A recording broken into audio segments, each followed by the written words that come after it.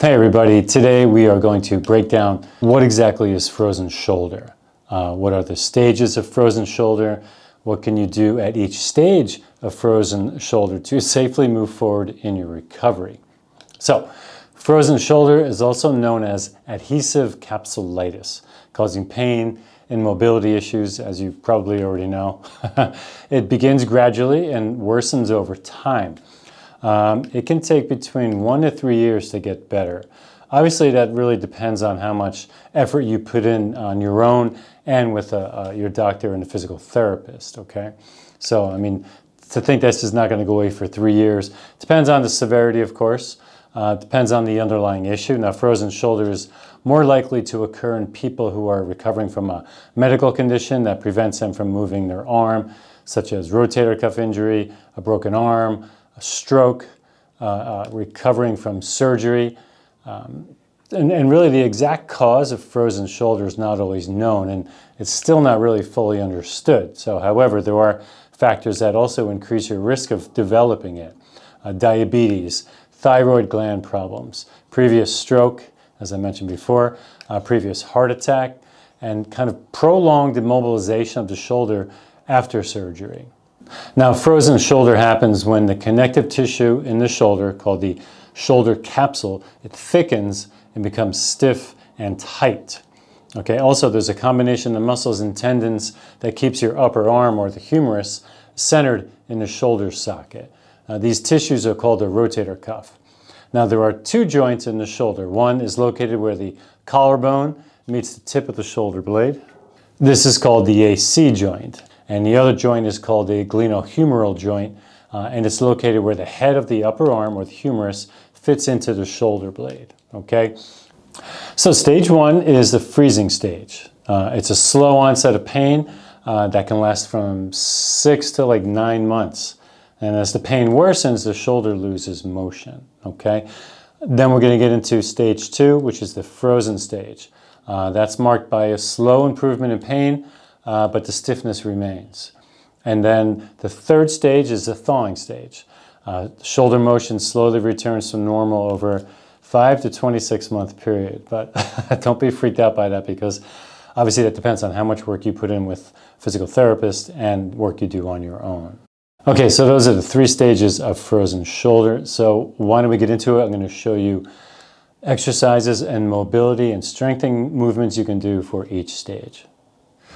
Okay, so for the first stage, the freezing stage, obviously ice should be used pretty immediately after you injured your arm or you feel that pain or immobility, because remember, the frozen shoulder doesn't always happen because of an injury. It could happen for all the other things we mentioned before. So limit some of your daily activities. Try not to carry groceries with that arm. Children, really try to limit that, because this is it's very painful right now. We only work on range of motion exercises and a little bit of, not necessarily strength, but a little stretch. Okay, so we're going to first start off with a foam roller. If you don't have a roller, we're actually going to use a ball. You could use a basketball, but I will show you that in 1 second. So first exercise, or mobility exercise, would be foam roller, palms in. You could actually get this on Amazon as well, probably 12, 15 bucks. Okay, shoulders down. We're going to roll that up as far as you can before you feel any pain. Hopefully you can do it a little bit. What we're trying to do is release the muscles around your shoulder blade. You're going to feel a little stretch in the shoulder. Now, if it's your right arm, you could push a lot with your left and just guide the right up. Okay, we're going to do about 10 times up, as far as you can go before you start feeling a lot of pain. And what happens when you stretch that muscle right below your shoulder blades, it frees up your shoulder, okay? So strong and mobile shoulder blades can help support the structure of your shoulders. So if you don't have a foam roller, again, you can use a basketball or an inflatable ball. We're going to start rolling up slowly. You could use a basketball, like I said. Again, this is for range of motion. So this would be in lieu of a foam roller, but we're also going to do some circles. You're going to feel that kind of maybe in your labrum, in that socket, about 10 circles, one direction, 10 the other direction. Okay, again, trying to disengage your upper traps, your neck, because that'll really inflame that shoulder. and a little side to side. So probably 10 up, okay, 10 side to side, and 10 circles. Okay, so that's 2 right there. What you can also do is, if it's your right arm, we're going to use a dowel to help. Basically, my left arm is going to raise my right arm. I'm going to hold on, and go as far as I can with pain being at a minimal. Just a little range of motion, okay? You could use a mop, a broom. If you have a dowel like this, that's great. Okay. Again, no shrugging. We're going to try to use my left hand and just slightly raising, passively raising your right arm, if that's the shoulder with the frozen shoulder. Bring that up, maybe about 10 times. Okay, you can repeat all these probably just twice, maybe about 10 repetitions. You're going to do that every day, okay? And one of our stretching exercises is we're going to take a towel, throw it over your left shoulder, if we're going to stretch the right, so the right arm is my frozen shoulder side. Okay, shoulder down and back, good posture. We don't want the shoulder blade pinching forward. Okay, so as best you can, we're going to use the left arm to passively slide your hand up your spine. Get a nice stretch in the right shoulder and let it relax, and then bring it up. Again, probably like 10 of those, 12 of those. All these should be done every day. You know, you can increase the range of motion, maybe add another set 3 times through, but try to get this done every day. Okay, let's head into the second stage. Okay, so now either your PT or your doctor has said you're into the second stage of frozen shoulder, the frozen stage, okay? Pain lessens, but you have more shoulder stiffness, okay? So we're still gonna work range of motion exercises. We're gonna add a strength exercise. Now you can do the ones, you can always repeat the exercises we did for each stage. Also, it's a great warm-up because you're building it to, as you go into 1, 2, and 3 stages, you're gonna build a little more range of motion, a little more challenging, a little more reps, a little more sets, and some resistance, okay? So warm up with the prior first stage frozen shoulder exercises as we get into the freezing stage and then into the thawing stage. So let's get into, this is something called a pendulum. You could lean on a chair, kitchen chair. This is a pendulum. You're going to put 2 pounds. You could maybe increase it to 3 or 5. If it's really tender, you're going to actually just use your arm. So it's going to be a free hang, and you're not going to hold your shoulder back. You're actually going to let it drop. And you're actually not going to move it with your arm. We kind of want you to move it with your body because you're really letting go of the shoulder and any muscles or rotator cuffs. You really want it to go on its own. Okay, you could do circles, probably about 10 circles, and then 10 circles the other way. Obviously, you're going to help it a little bit, but the best you can just let it dead hang. More benefit from that. Okay, again, nice range of motion. You could even do this on the first stage, but I like it going into the second stage, and you could add a little more resistance to a heavier dumbbell. That's about a 2-pound dumbbell. Okay, so now let's get into another exercise for the frozen stage. Okay, and for the second exercise for the frozen stage, or the last exercise, because remember, you're also going to do the ones from stage 1 to warm up. We're going to use this pulley. This can be bought on Amazon cheap, $9, $12. This is great for range of motion and a little stretching. So again, it's my right arm that I have the frozen shoulder. You're gonna put that pulley in a door jamb behind you, or whatever you can get it, because you need some height in order to get your range of motion up in here. Oh, that's good. Okay. So the left one's doing all the work. Passive right arm. Let's bring that up. Nice stretch.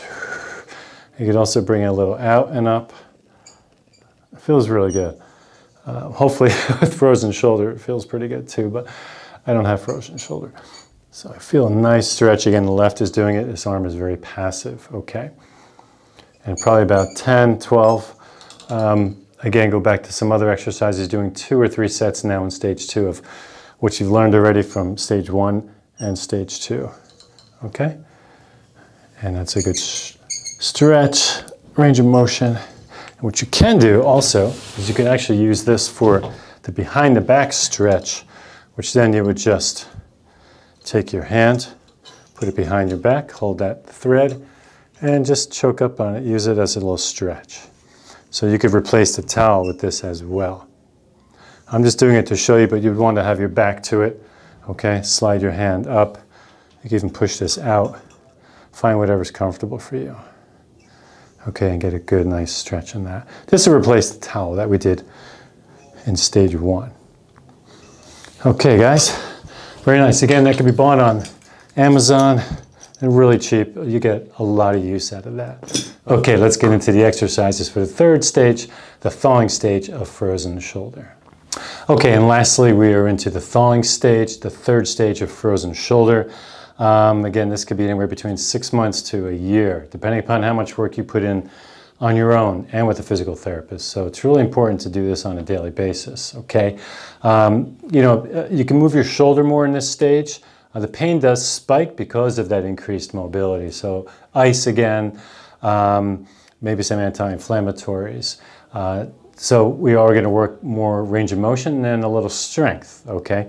So we're going to use a little resistance band. It can be most likely yellow on this exercise because it's a little difficult and it's a little challenging.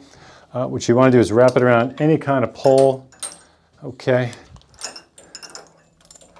And what you want, it's not about the shoulder press, okay? It's about keeping your shoulder blades down and back. We're going to try to strengthen your lower trapezius muscles right down the middle of your shoulder blades, and that's going to give your shoulder, the shoulder socket, the shoulder joint more strength and stability, okay?